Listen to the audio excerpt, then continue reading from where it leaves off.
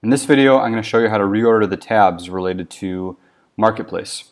Reason being that the default tab in BuddyPress for a user profile is going to be activity, but you might want to have products show up earlier or orders as well.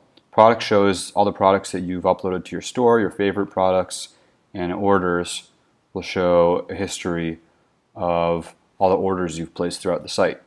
So the way we're going to reorder this is there's a plugin called BuddyPress Reorder Tabs. It's one that we've created at BuddyBoss and given you for free with the Marketplace solution.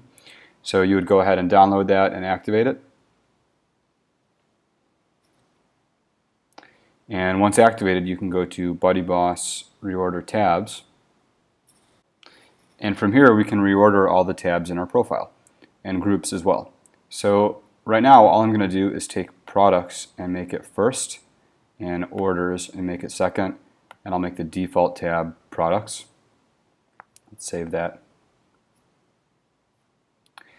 And then if we go back here, it's going to all be reordered as soon as I refresh it. There you go, products is first, orders is second.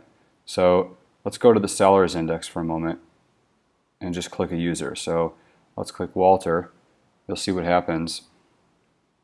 We default to Walter's products page now, which is a nicer experience. Orders is not showing because orders is only specific to the logged in user. You're not going to see another user's orders.